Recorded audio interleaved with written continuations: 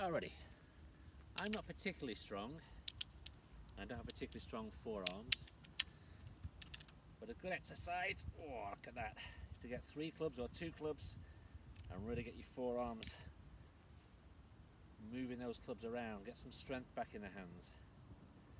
So what I do when I'm rehearsing, I'm trying to get my golf strength back, is I take up 3 clubs here and then I swing them to develop some speed and some power in my swing.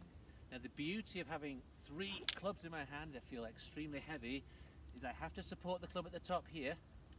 So as I move back, I support the club, and on the way through I can't yank the club down, I can't rush from here.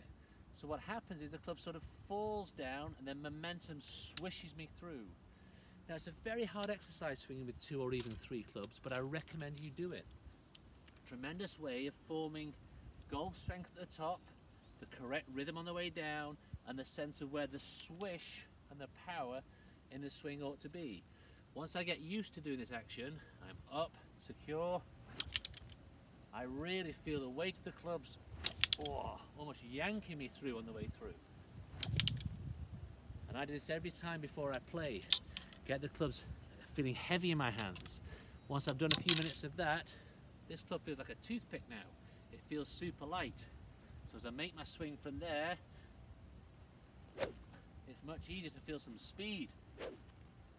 Remember, we need speed in a golf club and we need mass when we make the strike.